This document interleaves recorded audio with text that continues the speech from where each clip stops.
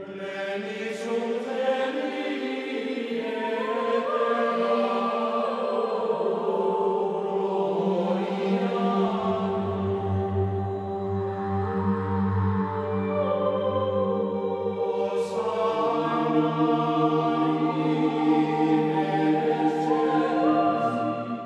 everyone. Thank you for checking out my YouTube channel, The Study of Antiquity and the Middle Ages. I am your host, Nick Barksdale, and today I am happy to bring you a very special guest. You know his voice, but now you actually get to see the man himself. None other than the History of the World podcast, Chris Hasler. Nice to meet you, Nick. Thanks for having me on.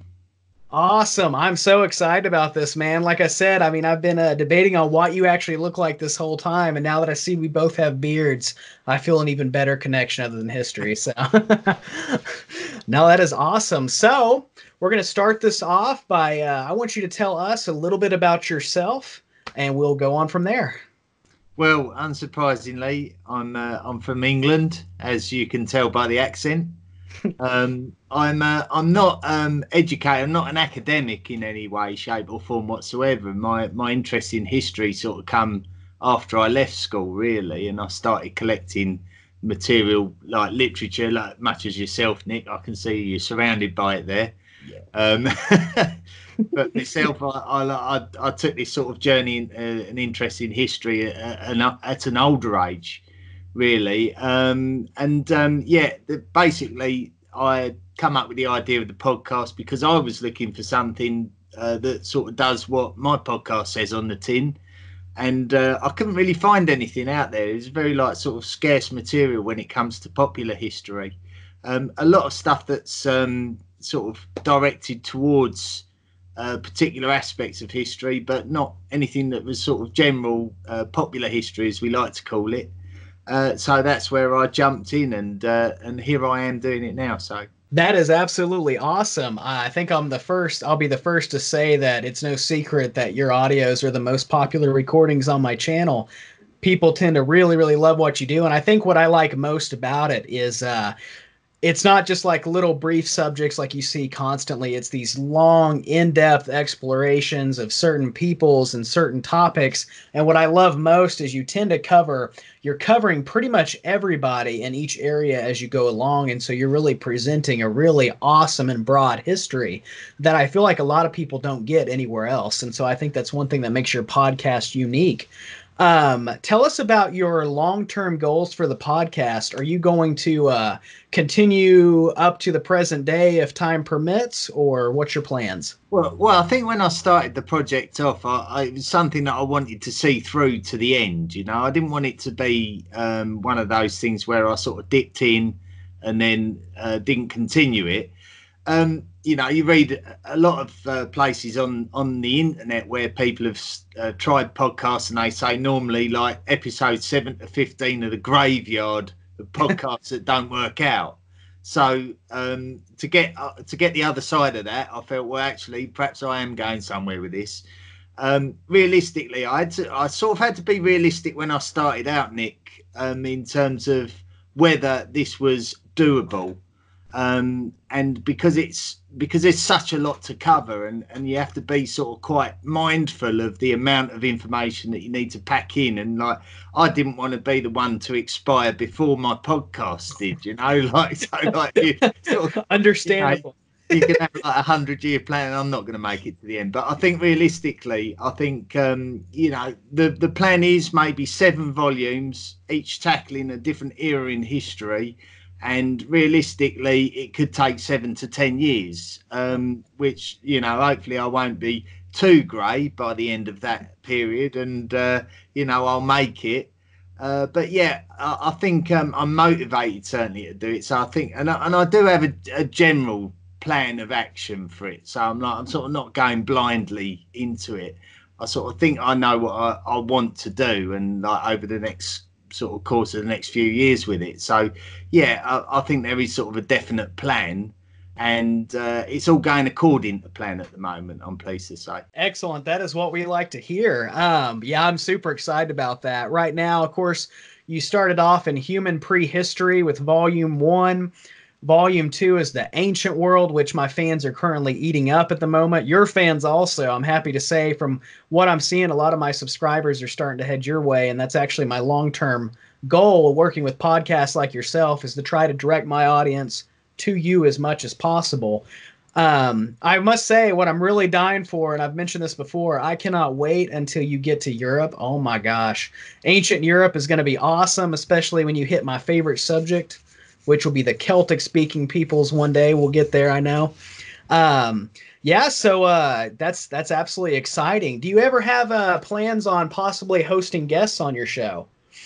When I first started out, it really wasn't the game plan, but I think sometimes I listened to Ryan Stitt of the History of Ancient Greece podcast, who has given me so much support. I can't tell you how grateful I am to him. He discovered my podcast as a fledgling podcast, and I don't know if anyone is sort of widely aware of this, but he recently had Dr. Moody Al-Rashid on his podcast, who she's an Assyriologist who actually sort of translates cuneiform, and she actually lectures in it as well. And her podcast on with Ryan in an interview format was wonderful. It really was a terrific insight, and I think there is scope, potentially, to have guests on the podcast and explore particular subjects more in depth. And I think that does have,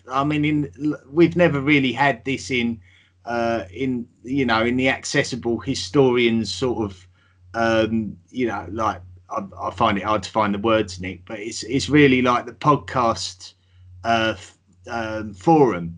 Yeah. It's not something we've really had until recently. And so the listener experience and the learning opportunities for sort of Joe Public is now really, it's there, it's really there. You can learn about the things that you want to learn about. And the fact that so many of us now are sort of embarking on these journeys of discovery means that everyone can now sort of enjoy that. And so, yeah, I do think podcast interviews have a very, very important place in this, in what we do.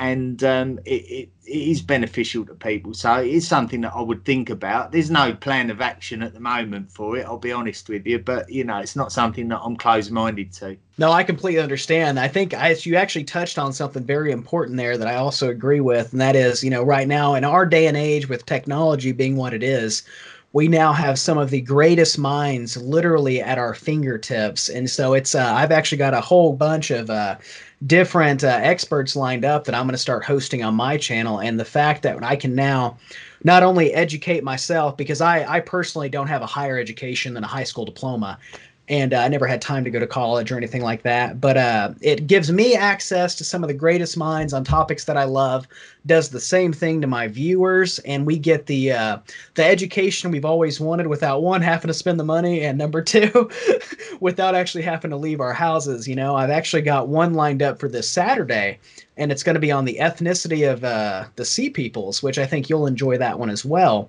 Okay. And I'm going to be interviewing an expert all the way from the Netherlands, so I have to get up at 5 a.m. So it's going to be a wonderful day. But I'm really excited. That is a YouTube hit waiting to happen. The latest episode that you mentioned by the History of Ancient Greece podcast, was that the one on medicine in ancient Mesopotamia? That's right. Yeah. Yeah, I'm going to be bringing that one to YouTube shortly too. I'm actually dying to work on that. That'll be a lot of fun. I'm looking forward to that. Yeah, two amazing individuals there in Ryan and Dr. Moody. Yeah. Oh yeah, I've been pestering him about possibly doing video recordings whenever he records the academics. Maybe do some Skype so I can work that in too. But we'll see. It's a work in process. No, we need to see these people. I know, right? That's what I'm saying. Like, that's the thing. When you can see it, man, that really just widens the variety of an audience that you get, because, we're so, just look at our fascination with art and stuff like that. We're so visual as a species that I feel like adding a video of us talking on top of the illustration and music and sound effects really just captures the audience. But I'm really excited about this. And like I said, I'm really happy to actually meet you in person. So let's get down to business. A little bit more details about you. Let's start with a kind of easy, broad question. It may not be easy because if someone asks me what my favorite history books are, I really can't. I can't name a ton of them instantly. I have to really think on it. But who's let's say your top 5 favorite history books? Well, I did. Do you know what? I change. I change with the wind. Me as like in any of my interests, I sort of from one year to the next they go different. I don't really read a lot of academic scholars' books. I'm very much I like reference books, but there have been some that have captured my attention. Certainly, Yuval Noah Harari, who wrote the Sapiens, you may call Sapiens, I would suggest over there, and Homo Deus. You know, those books are very sort of engaging books I've found. Obviously, we've got the BBC over here in the UK, and they work quite heavily in that kind of field. And I know they released a book on the Cold War and a lot of interesting stuff to do with that.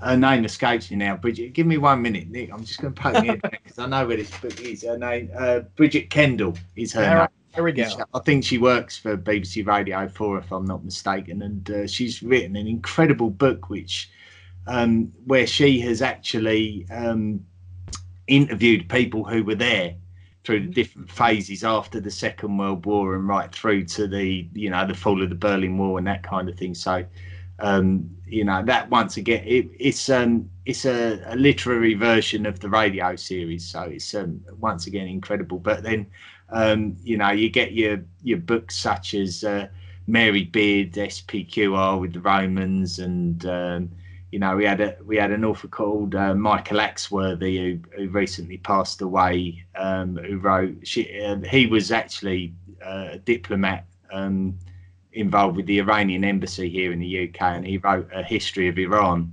which we often sort of when it comes to the Middle East, we're often sort of pushing it to the sidelines, but there's no more important place in the world when it comes to human evolution. And the more we learn about countries like Iraq and Iran, it's very enriching to sort of learn about countries in the Middle East. And obviously books like that sort of bring the world closer together as well, which I think is sort of something that's quite close to my heart. So well, how many is that? You said 5. Goodness me! You put me right on the spot there. We don't even have to keep it at 5. We can just keep going. I'm fine with that. I don't know how many, maybe 3 or 4 I gave you there, but yeah, that was off the. Actually, I did get a book recently, and it's by an author, Reza Aslan, I think is the name, and it's about the history of religion. And it's rare to see a book written on that subject without it being sort of biased or slanted towards any one sort of belief system. So that was a book I sort of saw on a bookshelf recently. It's called, and I'll tell you in a minute, it's called God, A Human History of Religion. So it might be a bit deceptive, the fact that the title says God, but it really is an exploration into all the world's religions. So, and I think that's important as well, to embrace literature to do with that rather than just history, is to understand religion. It's as we know from the work that we've done together, Nick, religion is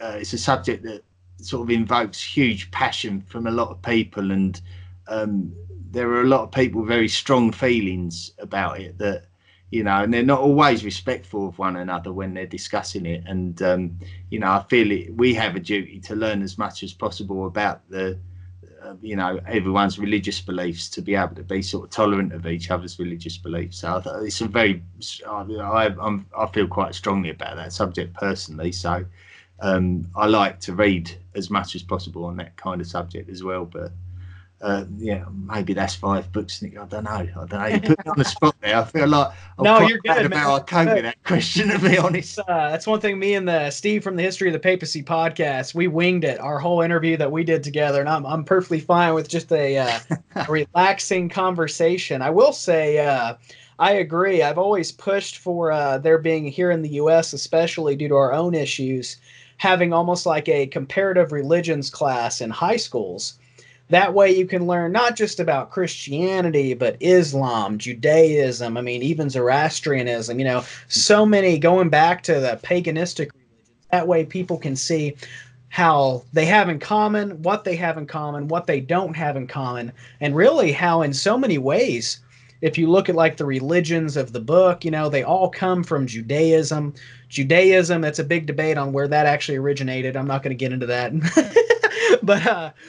But no, that's the thing, see how it's all connected. And I think if people could see, especially here in the USA with such the social issues that we have, that way, Muslims, Jews, and Christians can actually see like they're really not that different. They have differences, absolutely, especially when it comes to theology and the history of each one. But in the end, they are so similar.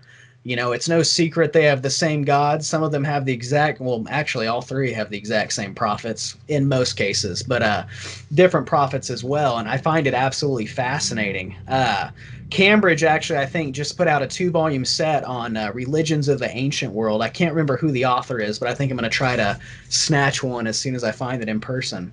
I was going to say, where in England do you actually live? Well, I live in a county called Essex, which yes, directly northeast of London, and hence the accent. It's very sort of traditional London accent, mine, or Cockney, as you hear it called in the UK.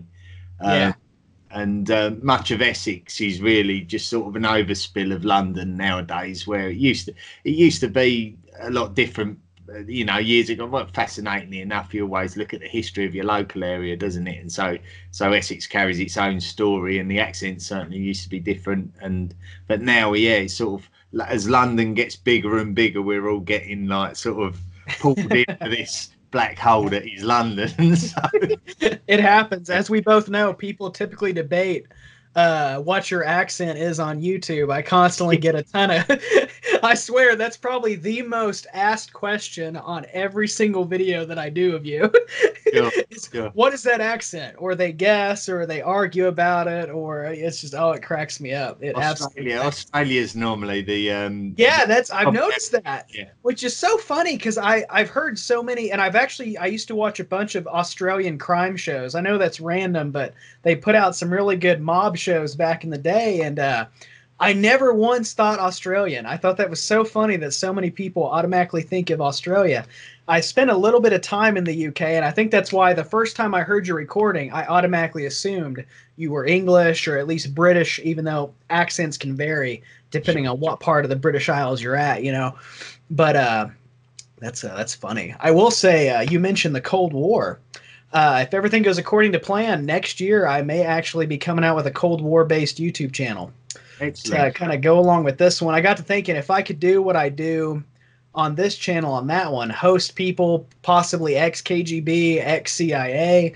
Now, obviously, they can't tell me too much, but they can give me their insights. I don't have to know if they popped somebody back in the day, but if they did tell me, that would also be pretty awesome at the same time. Maybe it's your job to try and extract that information from them. Right. If I get contacted by somebody, I'm going to make sure I put it on YouTube. That way they can't kill me yet. So. But that's one thing I'm hoping for, but I'm not quite sure. I know I'm going to eventually, the more academics that I interview, I'm going to eventually come up with a podcast, The Study of Antiquity and the Middle Ages, because I'll still continue to put out stuff on YouTube like normal, but it'll also be nice to double dip per se when it comes to an audience, and uploading audio is so much easier than having to add so much footage too, so. I'm sure there's a market for it. Yeah. Oh, yeah. So the next big question for you, and this is maybe an easier one possibly. Do you like history movies? Not so much, actually. I will watch them. I don't go out of my way to watch them. I'm much more of a literature man, but sometimes, I mean the concern you have with history movies. I mean, look, if it's authentic, then it's always going to be worth watching. but there's always going to be a degree of dramatization, I think. And like the biggest example I can use of a historical figure that's been sort of dramatized to death almost is Cleopatra, who now comes over to us now as this sort of sultry sort of, this temptress, and really my view of Cleopatra when I read about her is nothing of the sort. I think that she's a diplomat, and where she sort of put herself was, without going into too much depth, obviously, because it wasn't the question you asked me. Oh, no, you're good. You're good. But like, with Egypt being, a flailing country, and she and her mission was really to save her mother country and to keep her, to keep her legacy and her bloodline going. And that's, for me, that's the read that I get of the Cleopatra. So when I see Elizabeth Taylor like sort of draped across, these like sedan couches and all that kind of thing, I think, well, that's not the Cleopatra I see when I read. So that, for that reason, I'm always tentative about dramatization, like visual dramatizations. But you can't deny that there can be, there are some good movies out there. You look at things like Braveheart, are quite invoking of the imagination, even if there are sort of, little things where you can sort of say, well, actually, that can't have happened because he wasn't alive when that happened. And so you can pick holes in it, but you can still get a good feeling from it, and like, so there's a definite place for that kind of thing, I think. And like, so, but I don't like to take it too seriously, I'd rather read my book if I'm looking for sort of an idea. But certainly, who can't love a good film, so. But no, I agree, especially when it comes to Cleopatra. Like you said, I've never really seen her as the temptress. A lot of shows try to make her almost seem, I guess, I don't know if whorish is the correct. Yeah, absolutely. Yeah, I think so. And they typically try to make her look like a supermodel, someone that men are automatically going to be aroused by physically. Yeah. But I've always looked at it as Caesar and Mark Antony having more of a, because she is a powerful woman, she's obviously incredibly smart.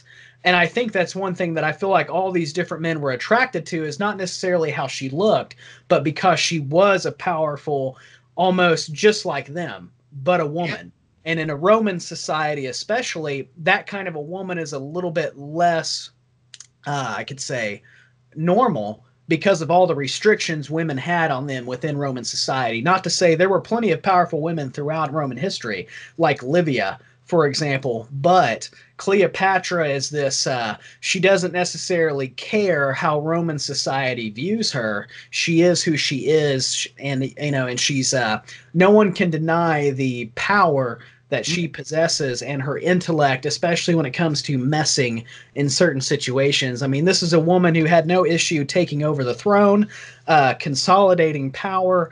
And like you said, in the end, she was doing everything she could to save her own country. She may have made a poor choice with Mark Antony in the end, but we wouldn't have that tragic, powerful ending if she would have chose, to side with Octavius, or Agrippa. And so, well, that's what makes history so interesting, isn't it? Those suppositions and the ideas, and like you say, it's like the Romans would have had to have appreciated Cleopatra's standing and the fact that much of the country would have supported her. So the Romans couldn't just walk into Egypt and expect everyone to bow down. If you see historically, if someone invades a country, that doesn't automatically make the entire population Roman. They've got to be seduced into that way of life to be, to be subject. And Cleopatra was a very important aspect of that political shift. They needed her to be on side, and she needed to try and choose the right person, and like you say, she probably got it wrong, but I still admire her. I still find her a character of history that I really admire for her. Her back was against the wall, and she went right up to the end, trying to do the right thing. So Oh yeah, no, I 100% agree. And I know this is going to sound really weird, but I've always admired, and I have no idea why, but I always admire historical figures who choose to rather commit suicide rather than fall into enemy hands. I know a lot of people in today's society, I feel like we're typically programmed to view suicide as almost a form of cowardice, especially in cinema. Whenever a military leader is going to be captured, usually the bad guy will commit suicide or so on and so forth. But I never viewed it as that. You know, I always viewed it throughout history, suicide, especially if you've been dishonored or if you have done something dishonorable, it's always been a very respectable form of death and a widely acknowledged one. And so I always liked the fact that rather than let the Romans take her and parade her through the streets like they had done to like Vercingetorix, for example, in the past, she was like, no, you know, if they're going to parade anything, it'll be my lifeless body. They won't have the pleasure of parading me as I am now. And I always liked that. I mean, going throughout history, certain generals before falling in enemy hands, they would kill themselves, you know, and I think that I always liked that. It takes a lot of guts to do that. Regardless, I don't even know if I would have the constitution to do that, you know, because it's such a, I mean, ugh, that's just hard to fathom, you know. But on TV shows, I will say Sky, which I believe is a British entertainment company, they're putting out. I was really excited. I just read about this. It's going to be an upcoming series called Domina, and I don't know the whole storyline yet, but it's definitely about a Roman woman. But I think it may take place in Roman Britain. I'm not 100% sure. But I was, as soon as I saw that, because I will admit I'm sadly a really big movie slash TV show guy. And as soon as I saw that, I was like, finally, another one, another one. I don't care how bad they are, I'll watch them at least once. And so that's why I really disliked Britannia season one, because it just did not go the way I was hoping. But season two's on its way, and I know I'm going to watch it regardless. So, you know, it it happens. I love the guy they got to play as the Roman governor. He played another governor, ironically, in The Walking Dead. I cannot remember his name, but he's a very good British actor, even though his name escapes me at the moment. But so there's that. That's not David Morrissey, was it? Is that? I think so. Maybe, yeah. I think so. Morrissey. Yeah. So another good question that may be easy, maybe not. When it comes to classic historians, do you have a favorite? And let's say by classical historians, not necessarily like our modern classics like Will and Ariel Durant or Henry Breasted, but more of like the ancient historians. Do you have any particular favorites? Not really, no, because I'll be honest with you, I'm not very learned in that area, Nick. I think when I approached the podcast, it really is just like a hazard of where I fell into the ancient and the classics. It's really not my field, to be honest with you. I like sort of my sort of passion. It exists with I would say 20th century Europe and maybe sort of the British history in the last 1,000 years. So I'm almost very new to this myself, and I think in terms of the podcast, what I've discovered, so I've almost felt a little bit guilty doing the podcast. I think, like, do I believe that I'm any kind of authority in terms of teaching or lecturing on this subject? But then I've seen that there is a positive aspect to that, so that I can sort of present information as I'm coming across it myself.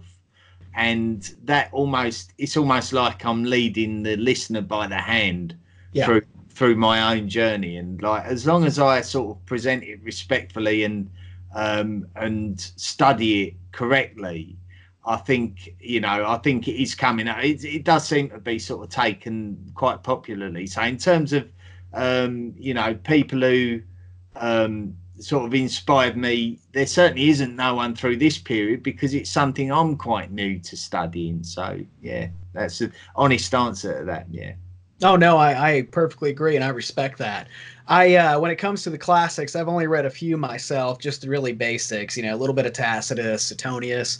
Gotta read some Herodotus occasionally. Yeah. Herodotus is unavoidable. Most disputed historians, first historian. Yes, we know today. Unavoidable is very wide-ranging works that Herodotus done, and it's absolutely fascinating to pick apart the, you know, when you read works such as Herodotus, you're desperately trying to think, now what kind of bias or persuasion was at play when he wrote that, and so it's almost like a bit of it's a bit of a game. It's like that's the challenge of reading that kind of thing, is you know, picking apart, you know, is that whole truth, or do I need to triangulate that with another source, and like, you know, sort of or does that marry up to what we've discovered since, you know? So it's that's probably the most exciting part about reading sort of classic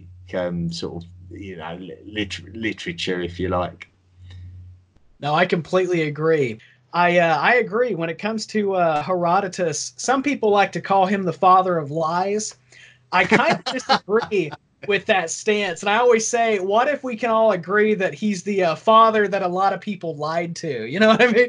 Especially the Egyptians. They took that guy for a run for his money.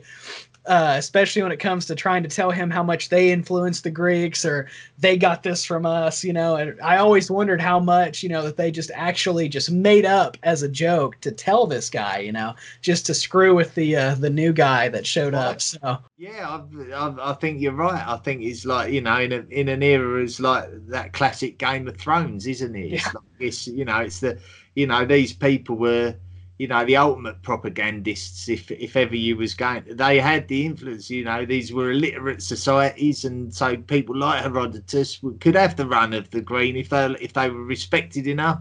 You know, they could either be misinformed, or they could have a motivation to the information that they were dishing out. So you like, you know, for me, once again, that excites me, the fact that you sort of read it and you're trying to write, I'm going to see if I can catch this guy out, you know, like sort of, I'm going to see if I can like sort of pick the bones out of what he's saying, and like, and, you know, prove him wrong where necessary. So like, I think I agree.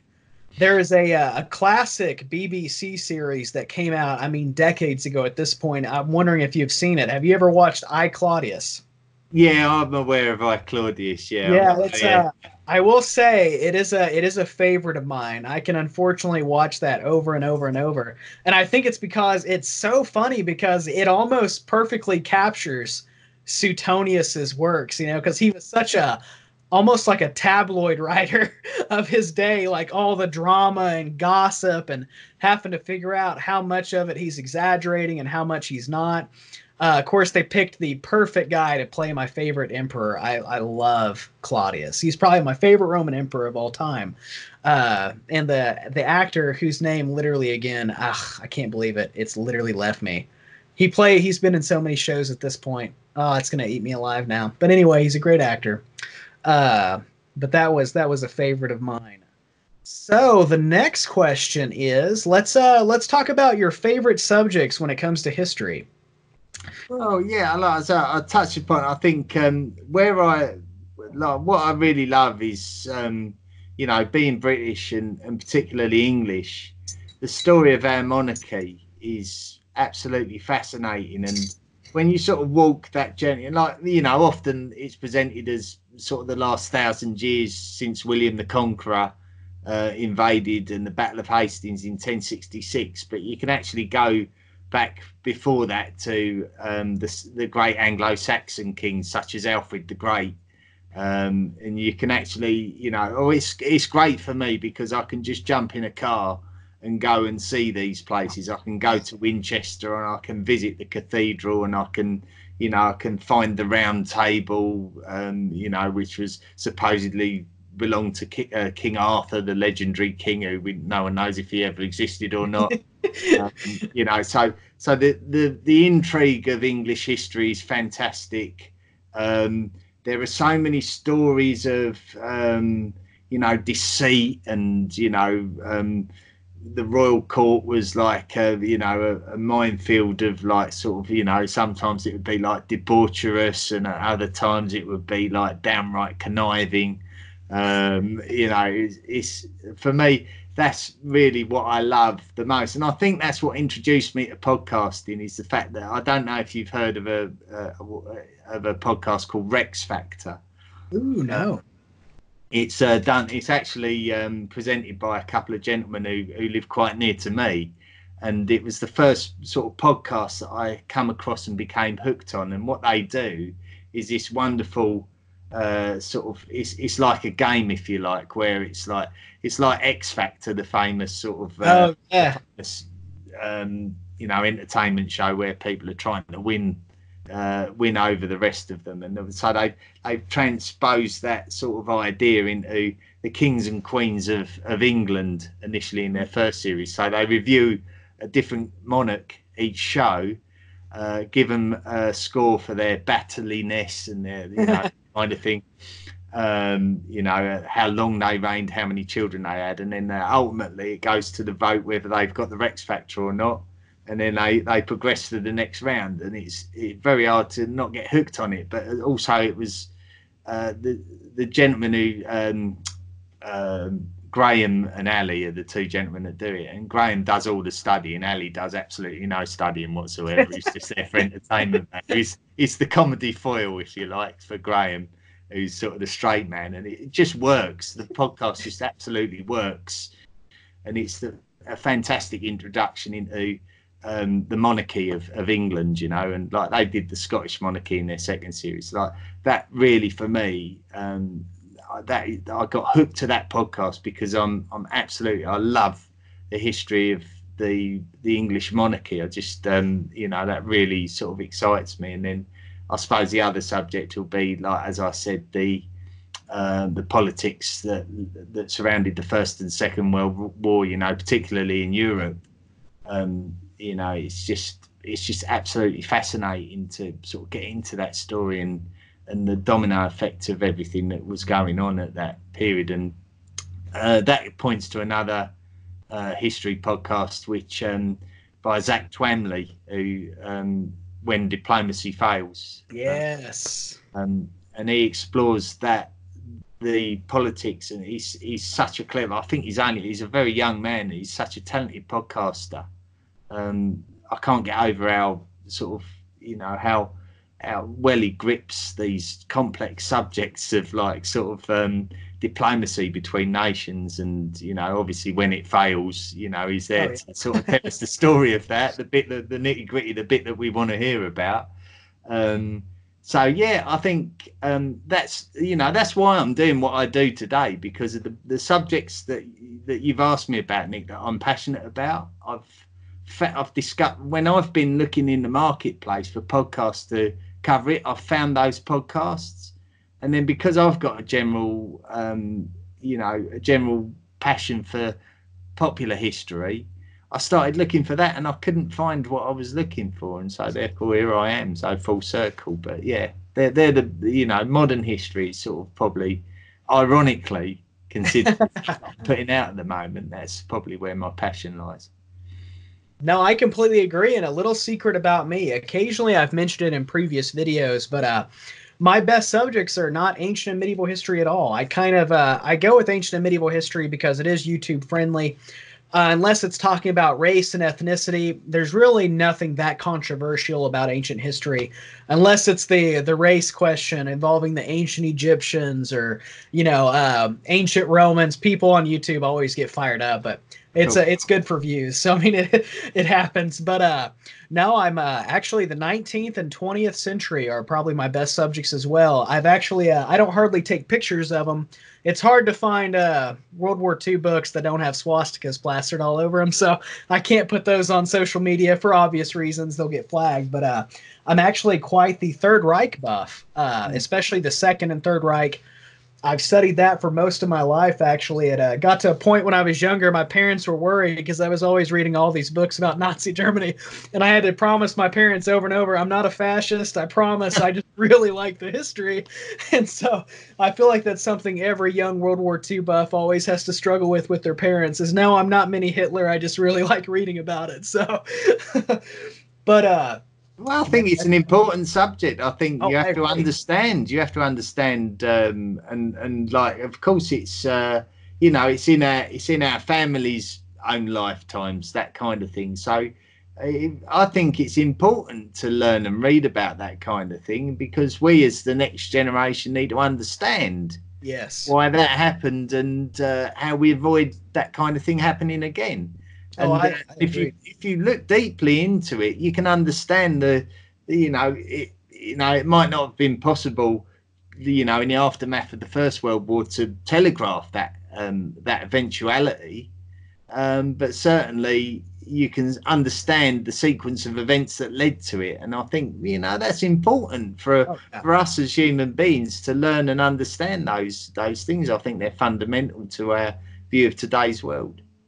No, I completely agree. I actually, I've also collected a ton of history related artifacts, especially from World War II and especially from the Third Reich. And I had a friend that asked me, he's like, why do you collect that? And I said, I've always believed that one day it'll be gone. And aside from pictures, you'll never fully be able to understand what it was. And seeing, let's say, the real Nazi flag or the armbands or the German coins, that is one of the best ways to show people this is not only what a truly violent political movement looks like, but it's also responsible for one of the most vicious killing cycles of the 20th century.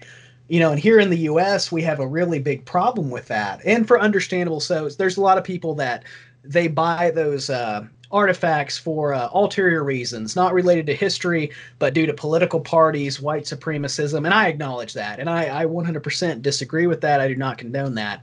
As far as I'm concerned, every single person on this earth is my equal, 100%. And I can think of quite a few that are definitely smarter than me. So but I always tell people there was a teacher in California who almost got fired from his high school class. He was supposed to teach about the Holocaust. And he went out and he got some stuff that was related to the Third Reich because he wanted to show his kids this is what horror looks like. This is what, his equivalent of evil looks like. Well, the problem was parents really did not like that. And I mean, I can see their concern and stuff like that. But for me, I don't want kids to not see that and possibly grow up and they hear people who are maybe less tolerant. They talk and their views affect their children, so on and so forth. And I think my thing is wanting my kids to be able to see that so they know that when they see it in real life, that's not good. That's what that represents. It's supposed to be horrifying. It's supposed to be uncomfortable. It's for the shock factor. And my uncle, actually, he fought the Germans in World War II. He got a Purple Heart. He came back. His brothers all fought against the fascists on the Japanese front. And I always tell people, for my family's history, I'm always proud to say that when fascism was attempting to conquer Europe and conquer China and Asia, my ancestors were one of, groups of thousands and thousands of men and women who fought, against those exact things. And it's happy to see that. And I can almost tell my kids, it's though they did not bring that back because of what they see, this collection of empire materials that I've got in my office, my family helped bring that down. And I always thought that was kind of a cool thing that I'll be able to pass on to my children. I've actually thought about doing a rise and fall or a rise and fall of the Third Reich podcast. I just haven't actually went for that yet, but that's a little bit of information about me. But I love World War I. I love World War II. The Cold War is a big, big favorite of mine.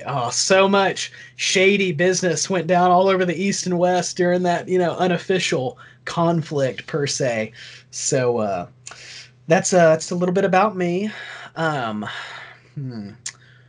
can edit this out later. I agree with you, Nick. I think it's I think that kind of stuff needs to be accessible, and I think the world that we live in today, I think is a reaction to those times. If you look back at the 19th and 20th centuries, and certainly I look at Britain. I'm a proud Englishman. Oh yeah. I'm very patriotic. Not if we go to the Olympic Games, I'm like Team GB all the way, and I certainly supporting England in the Football World Cup, and I'm a proud Englishman. But when I look back at the imperialism of the British Empire and some of the things that we did, and it was of a time. However, the where we're living in now, we have to be sensitive to the fact that we are, we're the children of that state, and that we have to appreciate that. And a lot of people don't like that, and it invokes sort of fear in a lot of people that we're sort of becoming a rollover nation, like we're too apologetic for our past. And I don't think people expect countries like Britain to be apologetic these days. They just expect us to be sensitive to other cultures and other nations, and that's all it is. We need to remember that we're one country, in a globalized world nowadays, and that we all need each other, and that all our histories collectively make the world that we live in today, including that period, the First and Second World War. We are now responsible for dealing with that now. And, we can't sort of just say, oh, I wasn't alive back then. We're living in the remnants of that now. And we have to show the correct sensitivity. And like, if that means that we've got to be careful about using our swastikas for educational purposes, then we do have to be careful, I'm afraid. Exactly. We have to be sensitive, because there are people that are living the aftermath of that. And they're alive today, and they need to be considered. And so, as long as we've got our ears open, it's not nice to hear of somebody getting fired potentially for using material like that when their motivations were right. But at the same time, we do need to keep our ears open, and we do need to listen, and react correctly. There's no point in us being bullshit and saying, well, look, my motivations are all right, so I don't care. We've got to be sensitive to those people who are living in the aftermath of maybe their parents or their grandparents going through times, and even like, we're not even talking necessarily about the Second World War or the Cold War, even like, one of my favourite countries to visit, bizarrely enough, is Ethiopia. Oh, yeah. And, that's awesome. They've been, that country, that nation has been through a lot of serious political changes in the last sort of 50 years even. And so when you go there, you can see the aftermath of it. You can see people who are alive now, who have lived through difficult, dark periods in their country's history.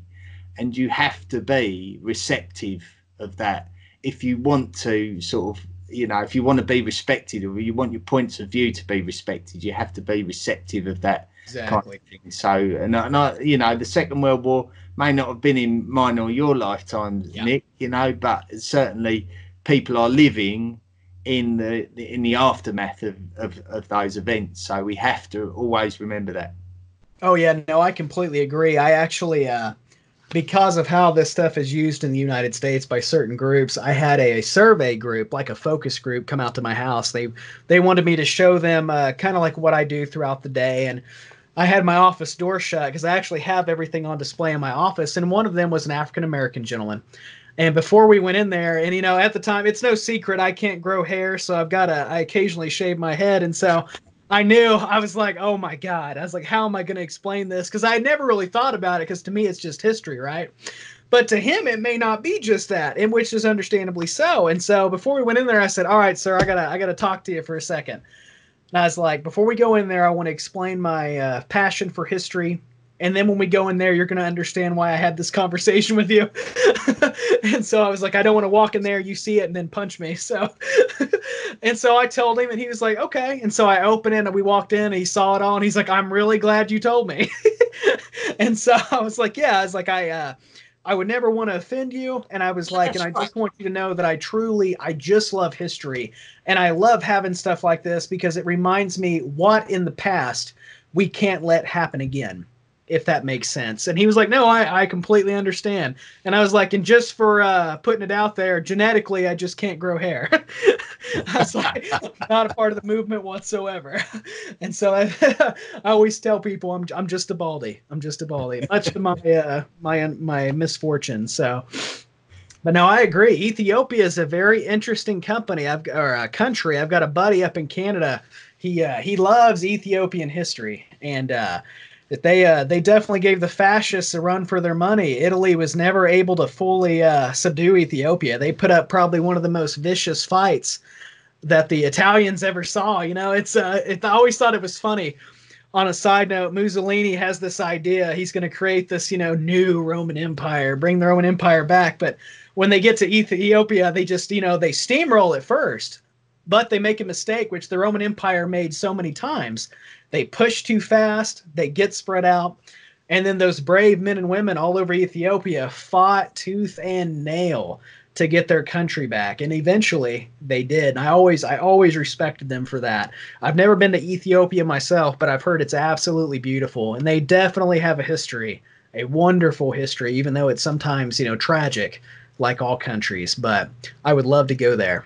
Yeah, so it's like you mentioned yourself about if you don't sort of learn from history, you're condemned to repeat it. And Mussolini was like the man, because when during the colonialization of Africa, Ethiopia was the country that resisted the Italians in the late 19th century. And then, of course, Mussolini went in there and totally underestimated them, as as his fathers and grandfathers before him did. He didn't learn. He didn't learn. Ultimately, yeah, he didn't. And I think the ultimate diss is, in the end, he couldn't even conquer Greece either. Like, I mean, it's just... and unfortunately, the Italians are made to remember that to this day. Overall, he just sucked. Oh, man. I always... there's always a bunch of memes, especially about World War II, involving fascist Italy. And it always shows with... you'll see Germany and Japan and Italy, and they're at 95% power. When Italy drops out, they go up to 100% power. And this, if you're Italian and watching this, I don't mean to offend you. It's just a history joke. I'm sure you get it, especially if you love World War II as much as I do. We can all laugh about it sometimes. But no, the Italians are a very important part of they are early 20th century history, and a lot of the reason why what happened in Italy was in pure response to what we could potentially read as being mistreated by the Allies after the First World War. So it was, I think, when you look at all the events of the Second World War, you can look closely at the decisions that were made by the US and the French and the British, and really be quite critical of it in hindsight, so when you look at each country's history, and like you can understand that, like, the Italians were very Mussolini initially was very innovative, and he was almost to be admired if you didn't know what he would go on to do. That is true. But like, I mean, I've also had the fortune to visit Italy as well, and honestly, it's just one of the most mind-blowing countries. I can't describe how mind-blowing it is, with all the opulent history, and like fantastic. I would recommend visiting Italy to absolutely anybody. It's just mind-blowingly awesome. Yeah, I honestly, that is my dream trip. One day I will go to Italy, and man, just the history that's there, from the Celtic history in northern Italy going down to the Italian history, the Roman Empire, the Hellenistic settlements that were all over southern Italy and Sicily. Oh man, it'll be the trip of a lifetime, and I can't wait. What you were saying about World War II, though, I 100% agree. The Allies in the First World War, without thinking about it, due to the vicious clauses and restrictions put forward by the Treaty of Versailles, for example, I mean, without knowing it, when they signed that paper, they created the Second World War, and especially so many men coming back wounded and disgruntled. Germany is currently in the middle of a giant, like, communists and right-wing radicals are all fighting in the streets. The military's in chaos, and eventually a guy who's temporarily blind in a hospital is going to hear that the Germans have lost World War I. And that guy is Adolf Hitler, and later, just by chance, working for the military, he goes to a party that is eventually going to become known as the NSDAP. And unwittingly, at the time, they need somebody to take records, make sure they're not being too unpatriotic. And the next thing you know, this young guy, I believe he was a corporal at the time, he joins the what's going to become the Nazi Party. And I think that's one thing interesting about Hitler. And I've always had a big controversy over Hitler because I've always been curious to know, he was so different according to each crowd that he spoke to. And so you really see these different versions of him. It's hard to find out who he really was as a person. And I always thought it was interesting. Dr. Thomas Childers wrote a really good book about the Third Reich, especially when it came to the voting system and stuff like that, which is really awesome. But he talks about how Hitler, before World War I, he associated with many Jewish people. He lived with them in almost like a homeless shelter. A Jewish person actually would sell his paintings for him. And so he had all these Jewish acquaintances and even friends. And so many of them who actually survived World War II and the Holocaust and the horrors that happened, the horrors that occurred after World War II and the aftermath of the chaos in Europe, they said they were so shocked when they finally heard him giving speeches, because they had never known that he was, as you would put, not only anti-Semitic, but anti-Judaic, if you prefer. And so I always found that fascinating. And a part of me always wondered how much of that was actually him versus him towing the party line per se. And so it's absolutely fascinating. And of course, we'll never know unless one day we find a secret diary, which would be absolutely amazing. So yeah, actually, I think maybe you sort of everyday person though, I think it's very hard to relate to that kind of thing. I mean, certainly the way that I was brought up was like is as far away from Adolf Hitler's mindset as possible, like, I mean, yeah. I couldn't imagine ever entertaining the idea of doing the things that he did. So for that reason, I think, how can I possibly ever relate to the mind of a madman, as I would look at it. And but still, for some reason, it fascinates us as human beings, doesn't it? And we have this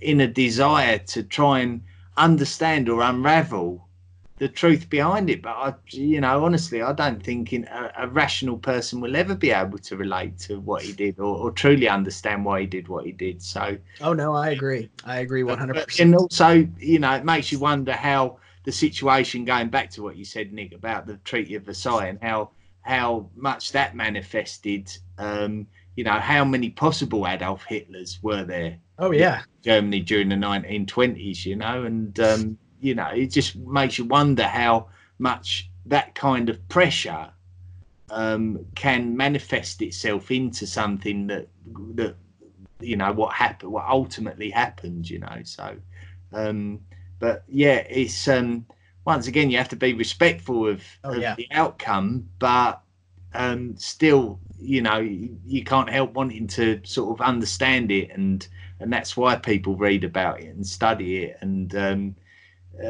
we do have to be careful, and and I won't lie to you, I'm sort of almost dreading that part of my podcast when I get to that point. The fact that the further forward I go, the more carefully I have to tread, and I want to get it right, so like part of like volume 3 I've got coming up, Nick, is like on the classical world, and one of the first things I'm going to be focusing on is Persia, which will lead up, so from when the fall of the Assyrian Empire, it will lead right up to the lifetime of the Prophet Muhammad, and basically the origins of Islam. And I want to try and get that right, and try and put the story across the way that people would want me to put the story across, and you're never going to get it right by everybody. This, Nick, from the videos you create, and some of the comments, you're never going to get it 100% right. And I always said to people, look, if 10% of people on YouTube disapprove of your work, that's a good number. Yeah, absolutely. So if you get 90% on board, you're doing a good job. So I think you're always you have to sort of reach out to people and say, is this correct? And you have to take people's feedback very seriously, I think, and I think that's also another important part of what we do, Nick, is the fact that we we are just basically, conveyors of information. People do respect our opinions when it's made respectfully, but that's not really my job to give the opinion. That just sort of that enhances the work that we do, and I think it's important that we do put across the information as respectfully and as correctly as possible. And we do try and stick to the mainstream line, because if you want to have a respectable product, the likes of which I'm trying to make with the History of the World podcast, you've got to listen to people, and you've got to take on board their criticisms, and you've got to try and follow the mainstream vibe, because that's what people are ultimately looking for certainly from my work. And if they want to look at pseudoscience, they'll go and look for that, and that kind of thing. But if you try and stick to the mainstream, you try and use the literature you've got at your disposal, and you try and triangulate and coalesce that information into something that's acceptable. And I think, when we're exploring subjects that can be quite controversial, such as the Third Reich, you have to try and triangulate as much as possible and put forward your points of view and the points of information as respectfully as possible. And I think as long as you have that in the back of your mind, you should ultimately, hopefully get away with, doing it correctly. Oh, no, I completely agree. I will say that in the future, when you actually do approach the more modern era and stuff like that, one thing I was very happy about is the subscription service that I have that provides me a lot of the videos that I use throughout my my own YouTube channel. They actually have a ton that is relating to the Soviet Union, the Allies, even the Third Reich, German soldiers fighting. Like, they literally have professionally filmed footage, everything from explosions to shooting, trench warfare. I can't wait to use it. Like, it's going to be absolutely fantastic. Bring a Saving Private Ryan feel to the podcast, so to speak. So I'm really excited about that. And I'm excited about Volume 3. I'm really excited. I actually hadn't heard about that until just now. So it's a nice little sneak peek into the future right there. Yeah, I'm hoping we get that underway. I'm looking at the 14th of December for the first episode now. We've sort of been effectively offline for almost 2 months now, and I do need a bit of a breather, because we knocked out 37 weekly episodes there. I haven't got a clue how I did it. If you ask me how I did it, I can't tell you. I just did it. I just went into autopilot and knocked it out. And but now I've appreciated the rest. The producing podcast, writing podcasts without that pressure of a deadline sitting over me, but I'm sort of in a position now where I can sort of, I think, within, what are we now, 20, so I think Saturday the 14th of December should be the opening episode of Volume 3, so looking forward to it. No, I'm very, very excited. I'm sure that most of my subscribers on YouTube are going to be pretty thrilled to hear that as well. I hope so. So that'll be absolutely fantastic. I think this went really well. I'm really excited about this. I've noticed the more and more that I interview people, the more comfortable I am on camera too, and I'm finally happy to be getting over that. Oh my gosh. I absolutely hate being on camera. That's one of the other secrets about me, and unfortunately, with what I'm doing, it's pretty much a must. So, well, I mean, this is a first for me. I'm used to having the luxury of being able to sort of, sit in my underpants doing podcasts, but not today. Not that I've had to make an effort today. So. I could do that on YouTube, but I don't think anybody wants to see it home before I do that. So I don't even want to see it. So, oh man, yeah, that would be really funny. But no, that's exciting. I cannot wait. Volume 3, that's going to be a big deal. All right, ladies and gentlemen, that is concluding our presentation today. You got to meet Chris Hasler of the History of the World podcast, and he is an absolutely, as you can tell, phenomenal guy. I've got high hopes for his podcast. He's got a goal. He's going to meet it. And I am happy that y'all get to take advantage of what he has to offer y'all, because it's people like him that make podcasting what it is: educational, phenomenal, entertaining, and absolutely brilliant. Chris, it was a pleasure, sir. Thank you very much. Thanks for this entertaining interview, and I hope anyone that watches it has enjoyed it likewise. So thank you very much, Nick, and keep doing what you're doing. Absolutely will do. Ladies and gentlemen, definitely check out the video description below, which will give you links to not only his Patreon account so you can help him make history, but also it'll give you links to where you can go and listen to his podcast directly. So if you're at the gym, you don't want to watch my channel, you should definitely be listening to his podcast. Give you a reason to work out harder, hearing about all these battles and political events and so on and so forth. So ladies and gentlemen, thank you all so much, and have a great night.